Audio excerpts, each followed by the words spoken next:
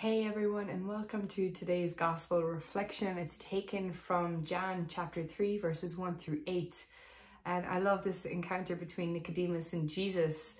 The first thing that struck me as I was reading this was that Nicodemus came to Jesus in the cover of night. He came to him at nighttime, in the darkness. Why? Well, obviously he's afraid. He's afraid. He doesn't want to be seen with Jesus. And of course, it brought to mind for me all the times in my life where I have been afraid of my relationship with Jesus, of professing my relationship with Jesus. Times that I've, just wanted to keep it hidden or just didn't want to draw attention to it. Not that I'm ashamed of Jesus, but I just didn't necessarily want it to come up because it may make other people uncomfortable. All of those times that I've done that. So in that recognition, to be able to ask for mercy and forgiveness, because I've missed opportunities to glorify God in those moments. I've missed an opportunity to declare the good things that God has done in my life.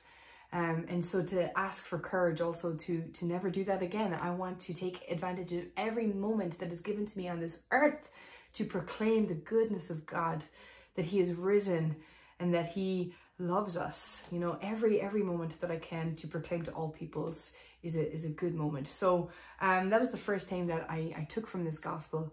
The second thing I took from this gospel was the purity of Nicodemus's heart. I was reminded of the Beatitudes when Jesus says, "Blessed are the pure of heart, for they shall see God." And here we have Nicodemus, this man who is beginning to recognize who Jesus is. He can see the connection here. Jesus is of God. These things cannot be happening without God being involved in them. And slowly he's realizing and recognizing Jesus is God. You know, that in this moment, I don't think Nicodemus has fully come to the full realization of that Jesus is God made human, but it's beginning, it's happening. And that's because of the purity of his heart.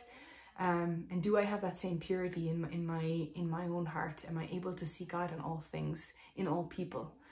And the third thing that struck me from this gospel was I love where Jesus says, "The wind blows where it wills." How sensitive am I to the voice of the Spirit? Do I catch his nuances in each moment of the day? His suggestions, his promptings?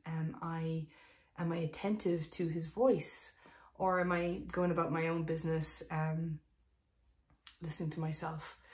And it reminded me as well of a quote from Saint Hildegard, where she said, "I am but a feather blown on the breath of the Holy Spirit."